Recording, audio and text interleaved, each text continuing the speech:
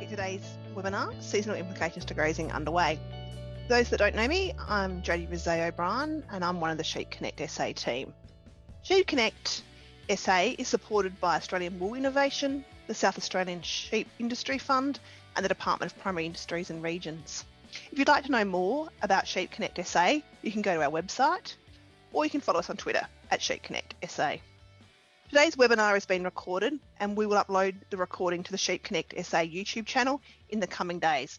We welcome you to revisit the webinar yourself or share it with colleagues. Today's presenter is Deb Scammell, who's familiar to many of you. Deb's a livestock consultant at Talking Livestock, based in the mid-north. She assists producers with nutrition and production planning in their sheep and beef enterprises, and over the last few years, Deb has been keenly involved in improving performance in lamb feedlots, feeding ewes and containment due to poor seasonal conditions. Prior to starting her own business, Deb worked in the commercial nutrition space in several different roles, covering technical, sales and national management of the ruminant business. Deb's also involved in a range of projects, including sheep genetics and DNA testing, EID tech, extension and sheep research. At this time, I'll hand over to Deb, who'll talk to us about summer implications of the season. Thanks, Deb. Thanks very much, Jodie, and thanks all for making time to listen at a very busy time of year. I'll just, I guess we were going to talk about summer grazing, and then over the last sort of month, my phone's been running hot really with just the implications of this current season. So, as you guys all know, a very different spring and coming into summer than what we've experienced in the past, even the fact that, most people have only really just started reaping. So I just wanted to touch on some of the issues we're likely to face and then some supplementary feeding planning as we go through the season. So I'll be talking about feed quality, dry pastures, stubbles, hay, and how we're going to handle the coming sort of few months of feeding, and also just touching on sort of mycotoxins. So we've obviously seen some varied quality of fodder, which is crucial to sort of understand what that means for livestock production. And then, as I said, just effective supplementation. So unfortunately, due to the dry feed being lower quality than what it usually is, supplementary feeding might need a little bit more focus than what it does in the past. So we'll cover that off a little bit also. So, a common theme, you guys have all seen it. Well, unfortunately, there wasn't a lot of hay that was baled without having significant rain on it. So, I've sort of had, clients with, some people did escape the rain altogether and managed to get a little bit of high quality hay in the shed. But, most of the hay we're seeing's had between 25 and 120 mil on it, really, if not more. So, we're looking at the implications of what that's done to fodder quality, but also some of the toxin levels that's in some of that hay. So we're seeing that real bleached, washed out sort of nutritional quality, but we're also seeing plenty of moulds and mycotoxins coming through in that fodder, which can create many issues. So, my feeling was at the time, with baling hay, it was still worthwhile getting it in a bale, but now it becomes that process of how we use it and how we still optimise sort of livestock production with those sort of feeds. So I've put in this slide, I feel like it's my most widely used or the most widely used sort of industry slide, but just showing with our feed quality that, we are very much getting into this bottom quadrant here, so the far right corner down the bottom. So, some of our feeds that were spray topped and things, potentially were frozen at 60 to 65% digestibility. But the tough thing is I've had so much rainfall on them now, they've really deteriorated in quality. And then, a lot of our dry pastures are down already into that sort of 50% or less digestibility. So, and even the hays, which I'll show you a few example feed tests, the hays are right down in that lower digestibility corner as well. So, the spring's been great as far as, some well-grazed paddocks. I've had people sowing brassicas that are starting to really add value now as a summer crop. But, the dry feed has taken a hit with that rainfall that we've had on it.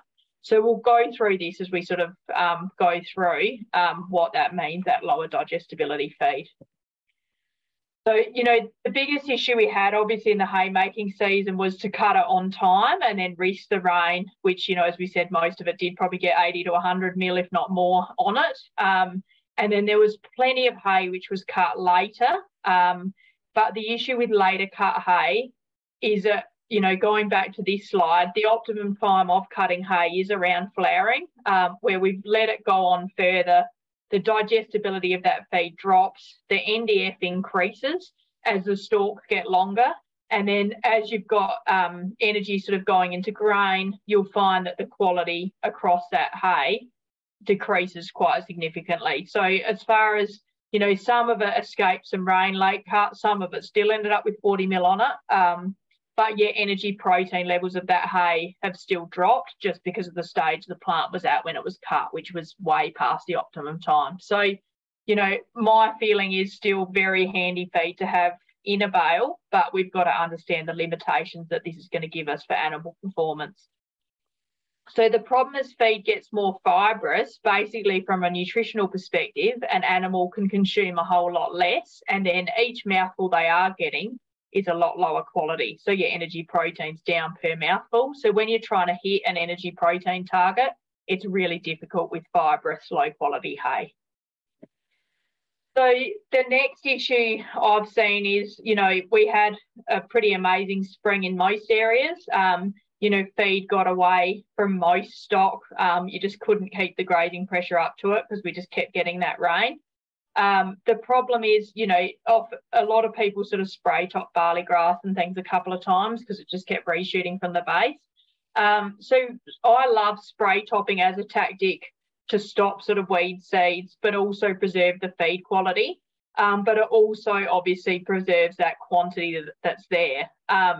But the risk of spray topping is always, if you get those rain events afterwards, it does deplete the quality quite quickly from that dried feed. So, where you've potentially frozen it at sort of 65% digestibility, which can give you sort of 8 to 9 megajoules of energy per kilo of dry matter. What we found is that each rain event, you'll lose about a megajoule of energy. So a lot of these paddocks that had a huge bulk, should have been giving us reasonable quality through the later part of the year, probably now are down around that 45 to 55% digestibility. So you're back in that, very low quality feed of, 5 to 6 megajoules of energy per kilo dry matter. So, plenty of phone calls coming in about stock that have sat on a spray top paddock and, ewe lambs growing stock and they're just not doing well on it. So unfortunately, a lot of the quality has been depleted from that feed. So looking at some of the hay results, so it's been an interesting year for hay because, normally I'd have about 40 feed tests by now where I'm really only just starting to get some of them in as people are managing to get fodder in a bale. So we're starting to get a bit of a picture of where the hay is, but, as we all expected, the quality was going to be pretty low. So what we're seeing, this is just a localish wheaten hay, cut a little bit late, a little bit of rain on it, but not significant. I think it had an inch or two of rain on it. But as you can see there, we look at that crude protein level there, 4.8% of dry matter. So, I'd normally hope for cereal hay to be around that 9 to 10% protein. So, half of that. So, as a comparison, cereal straw will often be that 4 to 5, even 6% protein. So, when you're looking at a protein level coming in from that, it's equivalent of your straw that you would have cut last year. The next thing I look at is the NDF, which is the neutral detergent fibre shown here. So once again, cut a little bit late, got a bit stalky, quite a lot of fibre in that stalk. The fibre level has got quite high as well. So a really high quality cereal hay will be that 50 to 55% NDF. With this hay, we're looking at 61.2%. And then, as I said, your digestibility here. So when we talk digestibility, that's basically the proportion of feed that an animal will retain. And then the rest of the feed goes out in their manure. So, a high digestible hay, you could be up that 60, 65, even 70 or higher for some legume hays. But here we're looking at only 50% of it being utilised by the ruminant and 50% basically going out the back end. So when you look per kilo of dry matter, that's only giving us 7 megajoules of energy. So, you know, I think this is where we're going to see a lot of our cereal hays this year, if they have been a bit late cut or had decent amounts of rainfall on them. So, you know, that's the only things you really need to worry about on your feed test when we're looking at formulating for a ruminant ration. So another example here, so this is just another slightly north oaten hay, wintery oaten hay. So yeah, cut early, significant rainfall on it. You know, this is the Feed Central visual grade, so you can see there visually it's not looking that great, probably pretty bleached, not a lot of colour left, which has happened with those significant rain events we had on the hay when it was laying down. So you can see there your energy level. We've got 7.8 energy. NDF even higher, so getting pretty close to 70% NDF. So, you know, that's back to a fibre level that you'd see in your straw. And protein slightly better there at 7.7, but yeah, still far from a high quality hay.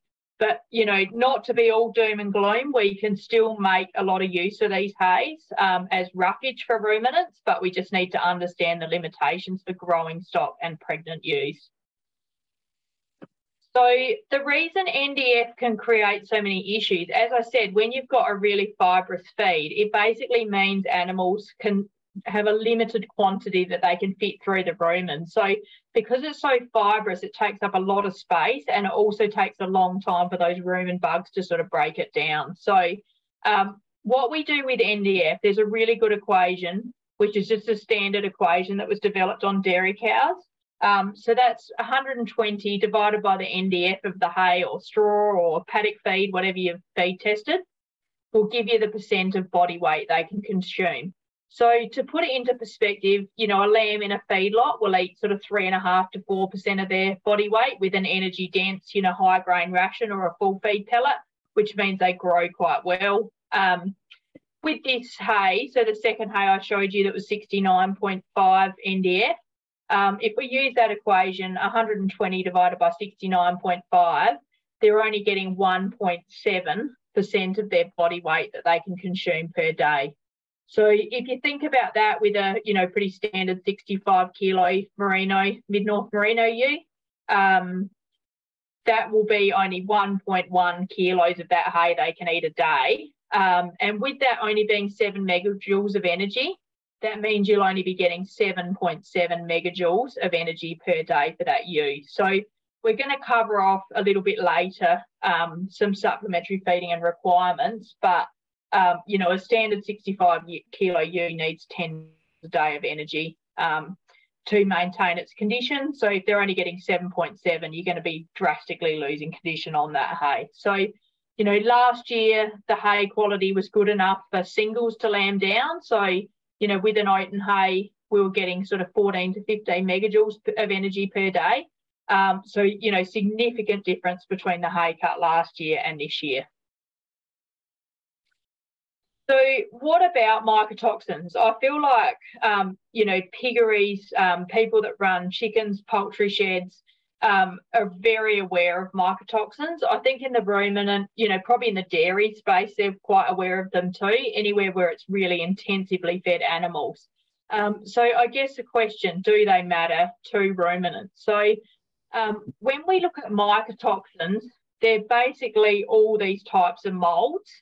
And there are some main ones that can affect ruminants that we will sort of focus on today. So as you can see there, you've got that huge range of moulds that you see, and they've also got varying colours. So down the bottom there, we've got what we call often safer type moulds, but they can still create issues. But they're normally the whites. You've got some blacks and some greys. You know, I still like to look at mould levels because even the moulds that don't generally create issues can if they're at higher levels. But as we move further up that chart, we've got the fusarium, the white to pinkish white moulds. So these are the ones I'll talk a little bit more about today. So we've got the zearalenone. and the next one I'm just going to abbreviate as Don. I've got its proper name written out on a few slides, but it's a pretty hard one to say. And that can produce extremely sort of potent toxins. And all of these mycotoxins will affect various things as far as production, reproduction, younger animals, older animals. So, you know, being aware of what's tracking in your fodder or even paddock feed means you can make sure you keep high-risk animals off the paddocks or take, you know, look at ways you can minimise the risk. So the next one up, the aspergillus, is yellowish and green. That's an aflatoxin. So yeah, both the two that I've just looked at were both very common this season. With the wet, and then we've had a bit of heat, and you know, obviously with your hay in rows and things, it's just all sat underneath and been able to get quite humid sort of conditions, which creates these molds. The top one, penicillium, so that green to greenish blue, and also some very high toxins. So that's probably more common in silage. So when we look at molds and mycotoxins, a lot of people will go and do a mold count. So you can actually send your fodder in for testing and then get a mold count, which will give you the number of spores and the quantity of mold within a kilo of that feed. And looking at the mold count and the quantity of it, they'll then determine if it's safe or unsafe to feed. So this is the material that FeedWorks have reviewed and put into a table, but you can see there, you know, 10 to 10,000 spores is relatively safe. You know, once you get up to 100,000, starting to get to be a bit of an issue, but I think still safe-ish. You know, up to the 500,000, there's something to look for clinical signs. Up to 1 million, sort of feed with caution, and then over 1 million, you know, if they were relying purely on that silage or hay or grain that had been infected, you'd probably start to have some issues. And then over 5 million, they're saying avoid feeding. So when we look at ruminants, they are a lot more able to cope with mycotoxin burdens compared to your monogastric intensively fed animals, but they're still not bulletproof. Like, I think that's what we need to remember, is you are going to affect production if you keep feeding these high level counts or these high levels of specific mycotoxins. So, you know, a mold you can get done at forage labs. I've got some links at the end that if you're interested in getting some feed tests done, you can.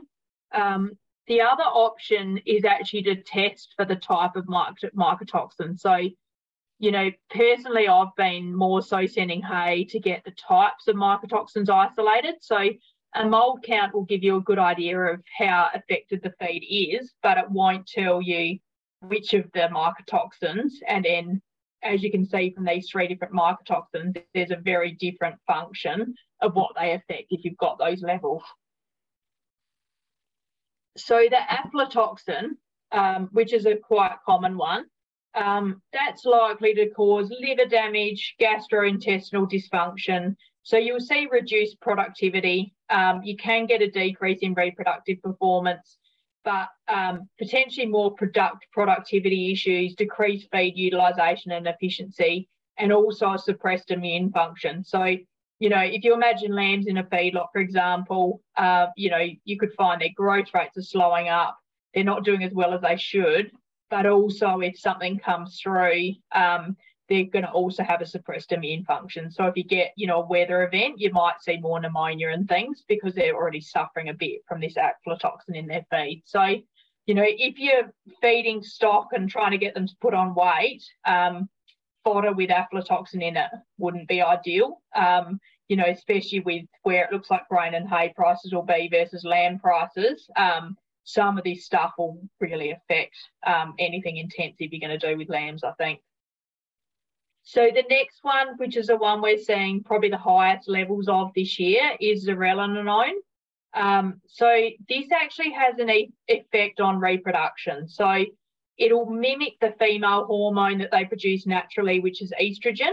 But the problem is if you're using an external mycotoxin that's mimicking estrogen, it can actually interfere with the ability for you to ovulate, conceive during joining.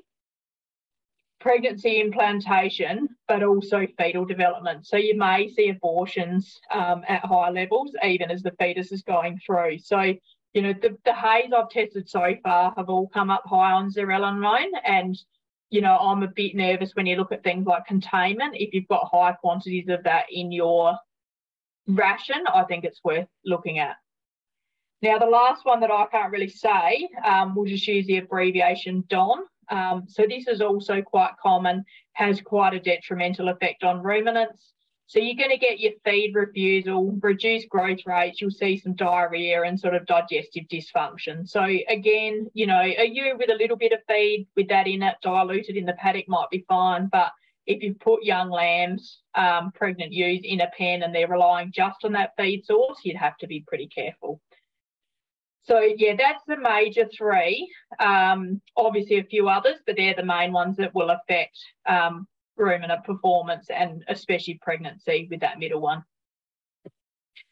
So, there's Alltech Leaner will do a quick RapiRead assessment. So, I think they're the only South Australian company that will do it. It's about $90 a sample, and you'll get the results sort of within a week. But that'll actually isolate the mycotoxins you're dealing with.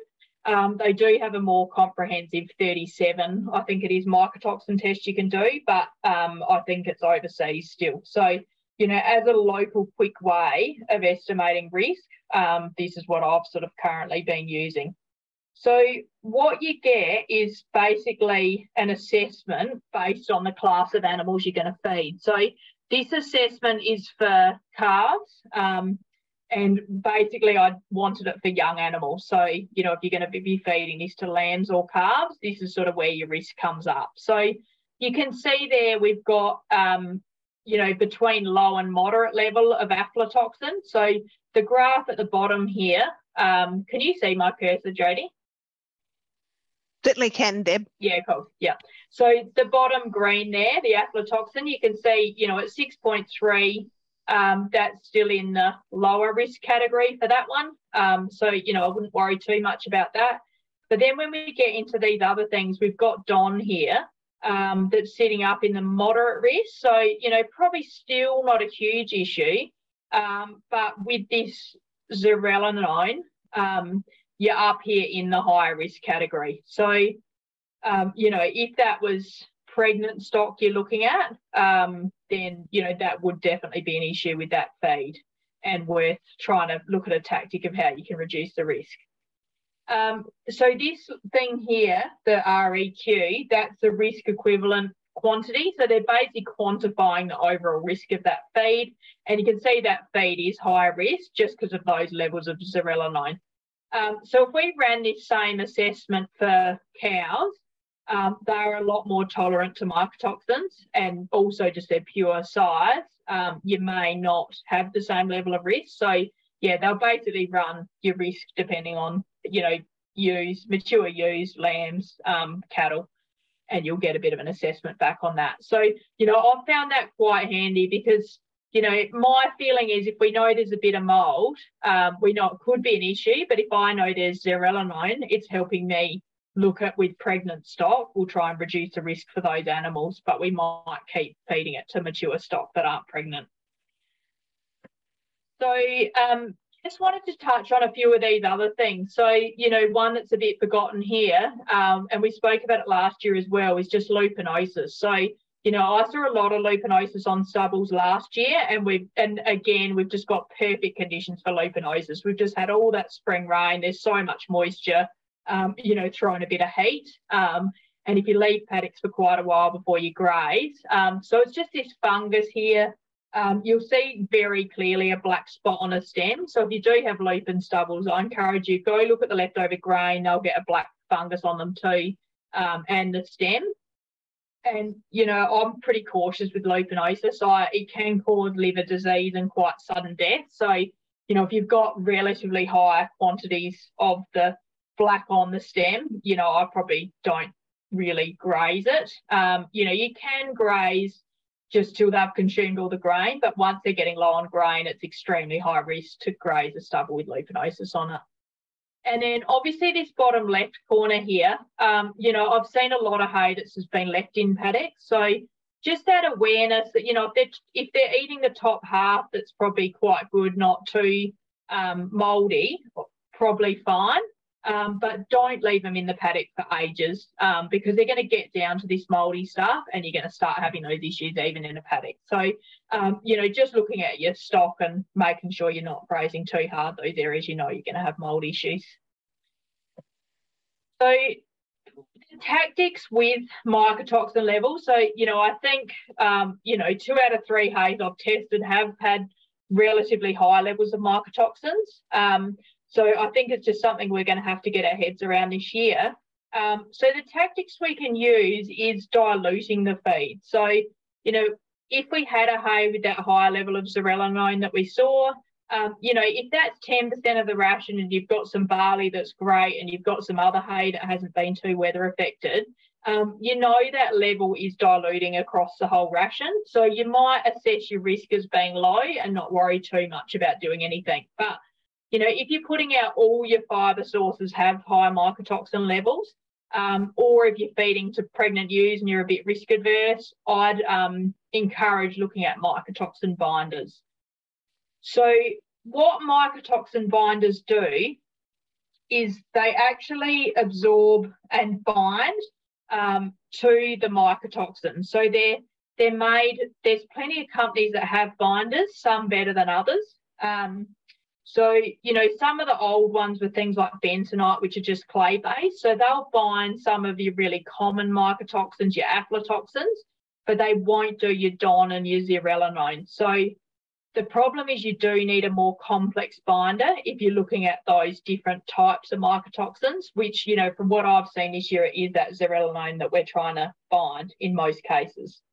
So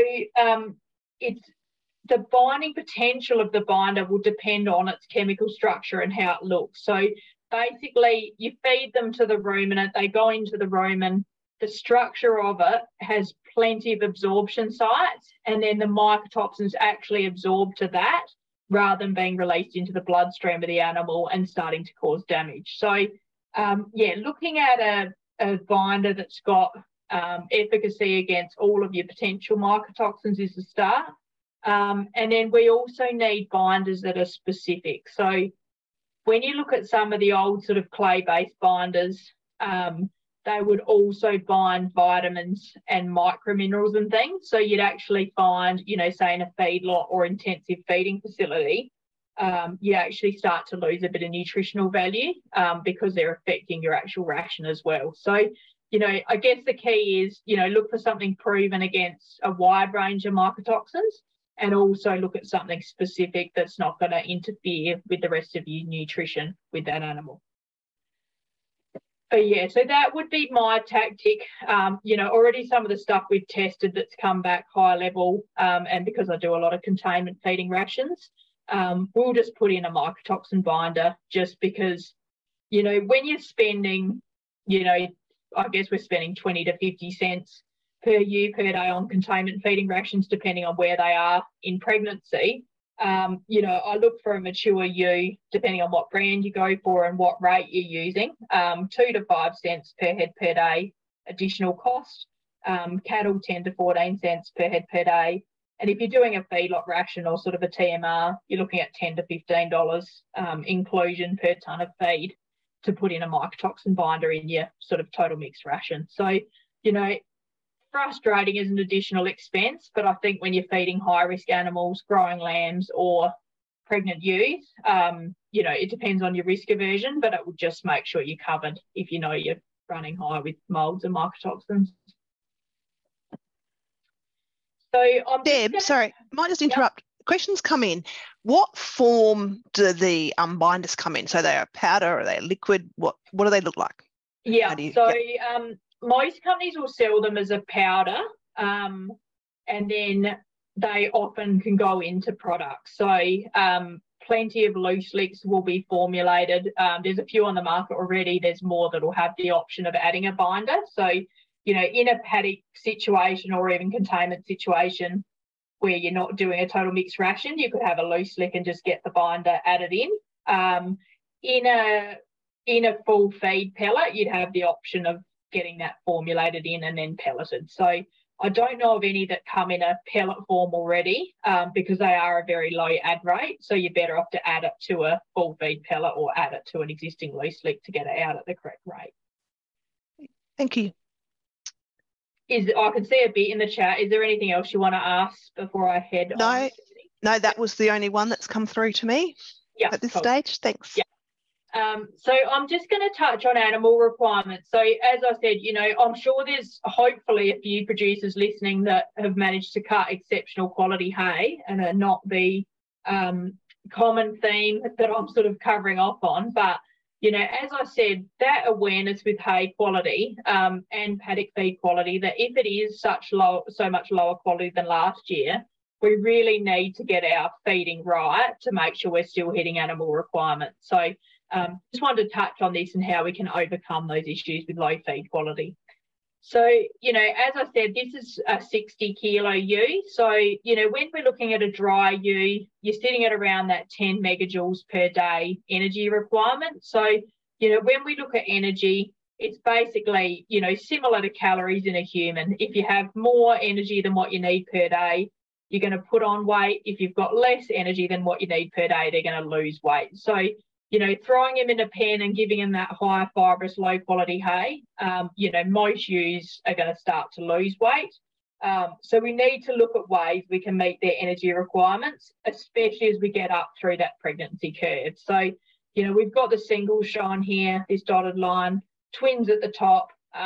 You know, so when you're getting up to these higher levels required at lambing, you know, depending on what the break of the season does next year, you know, potentially hay is not going to cut it.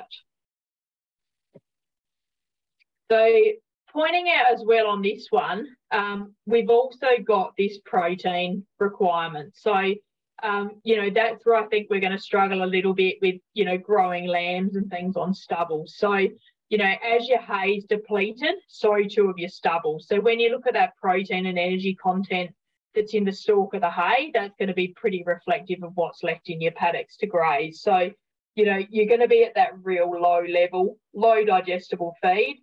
And, you know, as we saw from that hay, you know, the worst one at 4.5%, a growing lamb needs, you know, this 14 to 16% protein. So, you know, you're going to have to look at high protein supplements to bring it up to that. So this table, department in WA did a trial on this to look at what sort of quantity of feed an animal can consume. So, you know, based on the quality of feed, but also the feed on offer available. So when we talk on feed on offer, we're looking at kilos of dry matter available per hectare. So, you know, basically we just cut in a quadrant, which is 0.1 of a square metre. The quantity of dry feed, you know, most of your dry feed's about 90% dry matter and only about 10% more moisture once it's dried out. So, yeah, we look at what's available. And then, as I said, the digestibility is the amount that animal can utilise, and the rest is going straight out in their manure. So, you know, as I said, we're really in this 45, you know, 50, maybe some dry pastures are still 55% digestibility, but I think a lot will be lower than that. So when you look at a ewe needing sort of 10 megajoules of energy, you know, you're needing 2,000 or 2 tonne of dry matter basically.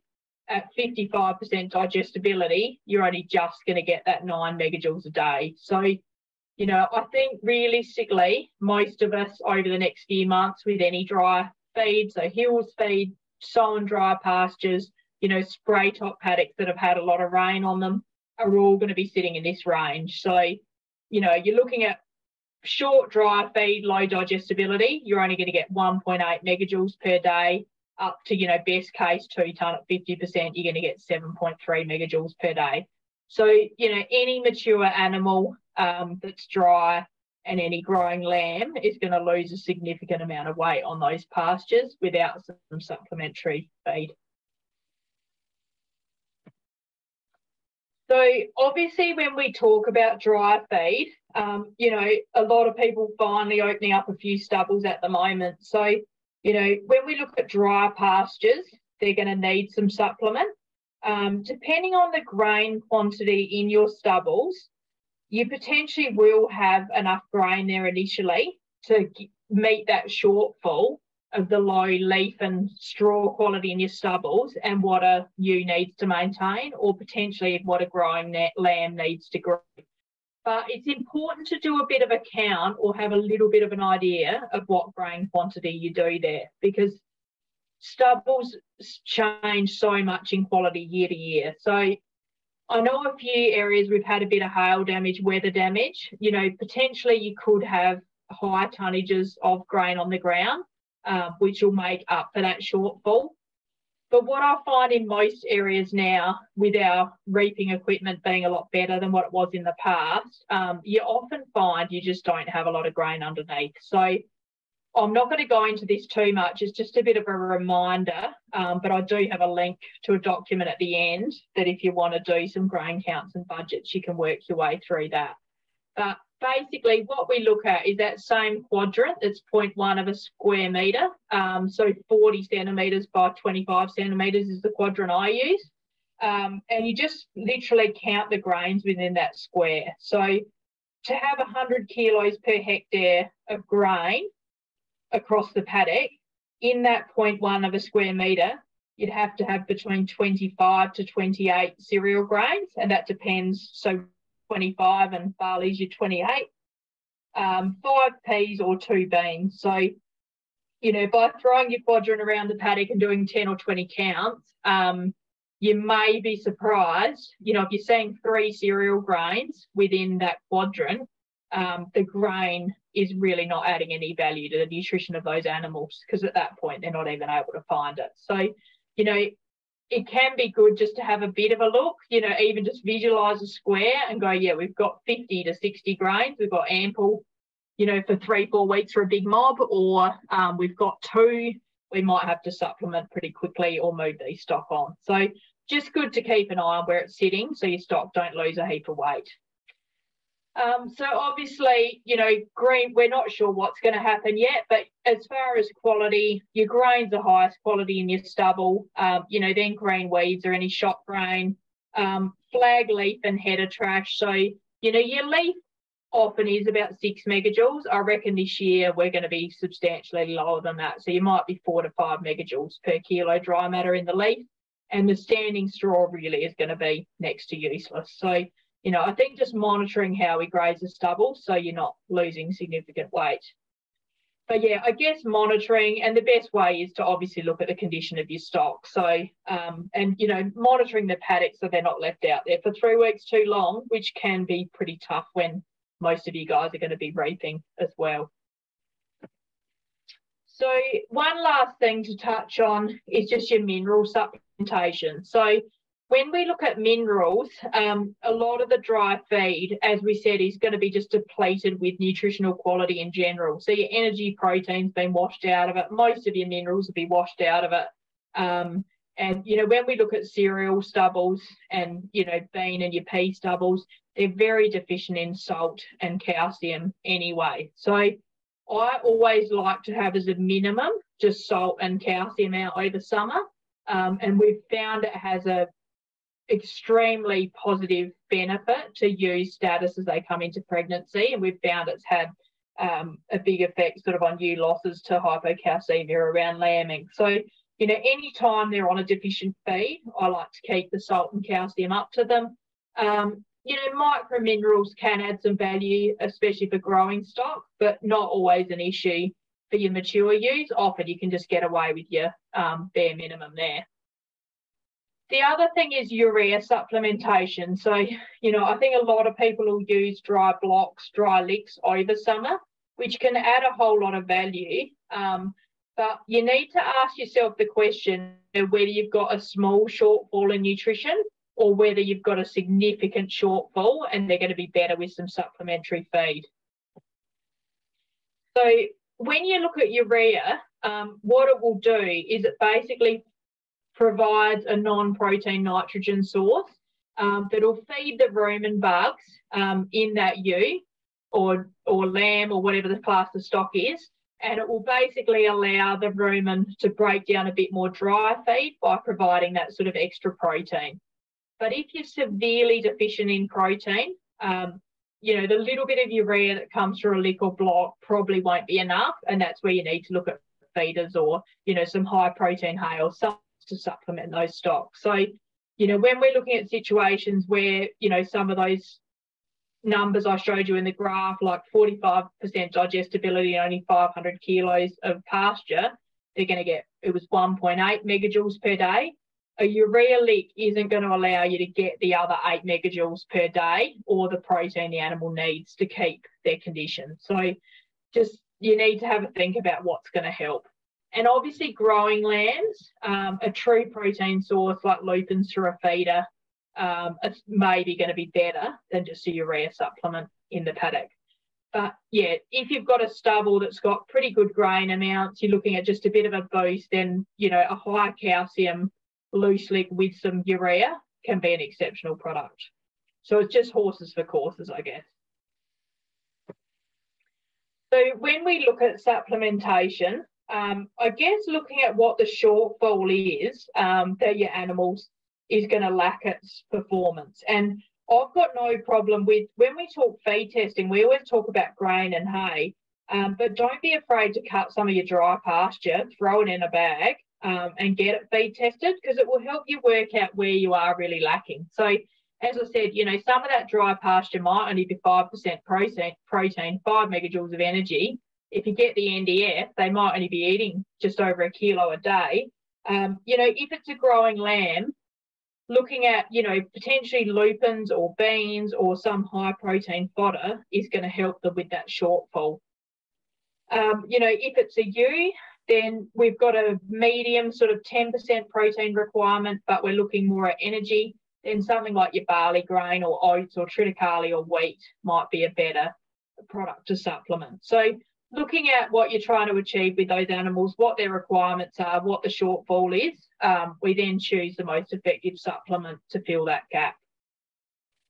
And obviously, you know, when we do things like looking at effective supplementation, the cost of the grain also comes into it. So, you know, once we get a firm idea, as we get into harvest of where the prices are all going to sit, you know, then a professional can work out sort of a least cost supplement ration for you, depending on your paddock feed. So finishing up, the key take homes from today was just, firstly, what feed quality have you got stored? So if you haven't already feed tested your hay, I encourage you to feed test the hay. And then whether you need to do a mould or mycotoxin test will depend a bit on how that hay appears. So, you know, if it appears that there's no moulds at all, but if it is a bit musty and, you know, doesn't smell great, then it may be worth getting as a minimum sort of a mould count to make sure it's not going to be an issue to the stock you're going to feed it to. And again, if you're buying hay or fodder this season, I think really making sure you're looking at those feed tests, because, you know, I've already seen some quite good hay advertised at extremely high prices, you know, and there's a lot of average hay around as well. So, you know, if you're paying per tonne, I think it's going to be more crucial than ever knowing what you're actually getting. If I asked a hay seller for a feed test and they weren't willing to provide one, I'd get pretty nervous about what that quality is going to be. Also, what feed quality is in the paddock. So as we've covered, just that awareness that the stubble quality is going to be low this year. Your dry pastures have had most of the nutrition washed out of them. You know, you may not get away with just keeping them on the paddocks you have in the past and still maintaining condition. So, you know, I guess what's in the paddock, but also the key is just monitor condition of your ewes and lambs as well. And then are mycotoxins likely to affect your livestock this year? So, you know, plenty of phone calls I've had about mycotoxins. You know, once we get test results back, I think, you know, for some of these pregnant rations where they're relying heavily on a fodder source, we'll be looking at finders that are going to be effective in that situation. And then, you know, if you are supplementing, looking at least cost, but also what's the best supplement for you. So is it a urea lick? Is it, you know, 300 grams of lupins a day for some lambs, or is it, you know, a couple of 100 grams of barley just to keep the ewes kicking on over summer? So, you know, my aim with supplementation is always a little bit early rather than leaving it too late and realising the ewes have dropped a condition score over the stubble grazing period. So yeah, hopefully that's answered some of your questions. But lastly, I just wanted to put up some of these companies I've sort of referred to, just so you guys can find some further information. So Forage Labs Australia is at Bendigo. So they'll do the mould count, so you'll get those levels to know when you're sort of high risk. Alltech Leaner based at Roseworthy, so they now do the rapid read mycotoxin test in-house, so that's quite handy for South Australians to get a pretty quick result there. So feed test, so Forage Labs will do a nutritional test. I personally use feed test. They're about $60 a sample plus GST, and they'll also do mycotoxin counts. And then the stubble grazing document I referred to is a project Upper North Farming Systems did a while ago, and that's a really good methodology of counting grains and then working out how many days you'll get on a stubble paddock. But yeah, when Jodie sends out the recording, yeah, we might send that out. So if anyone needs any further links, they can click on all of those links. Yeah, thank you very much for your time, and I'll hand over to Jodie to take any questions. Deb, a few questions about binders. The first one, just to recap, adding binders, is that for what classes of livestock? Just pregnant animals? Was the question? So it would really depend on that risk. So some of the early tests I got, which was on sort of vetch hay through the mallee that had over 100 mil of rain on it, we didn't end up, none of it got bailed in the end, and people putting lambs out on the paddocks. But that was enough risk to kill a lamb sort of pretty quickly, and would have had a severe influence on the health of an older ewe. So if that's where I probably quite like that risk profile, because depending on the class of stock, the levels of mycotoxins that are an issue will change. So, you know, I'm using binders mostly on lambs or pregnant ewes because the levels haven't yet been high enough. But as I said, some of the levels of that real slimy hay that may have been baled early, you potentially would have to use that also on an older ewe. Rightio. Next questions. About binders and reducing the availability of essential nutrients or the absorption of. Did you want to make a comment on that? Yeah, probably the newer ones. So newer binders are more, there's a bit of clay, silicate, sort of algae-based products. So they're kind of created, I guess, not to be detrimental to other nutritional products. So they're very targeted. But, you know, very common is binding of vitamins. So they'll basically bond to the mycotoxin binder if it's one of the older sort of binders. And, you know, I like bentonite as a good example because that was a clay that was used for everything. So used as a buffer, you know, used as a mycotoxin binder. It will bind aflatoxin and some of those basic ones. But, you know, when you look at things like bentonite, it actually fills their gut up with clay. They feel full and their feed efficiency and production will go down. So, you know, even without taking away specific microminerals or vitamins, you're going to have issues with even just feed intake with some of those old clay-based products. But yeah, vitamins are probably the most common with some of the binders that they're not targeted specifically to mycotoxins. But that's great. No, that's all the questions. I'd like to thank you all for joining today's webinar. Deb, I thank you once again for sharing your insight and expertise with us all. And as I said, if you've got any additional questions, you can contact us directly through the contact information on your webinar registration, or Deb has kindly popped her contact details up there, flick her a text or an email. Thank you for your time this evening and have a wonderful evening.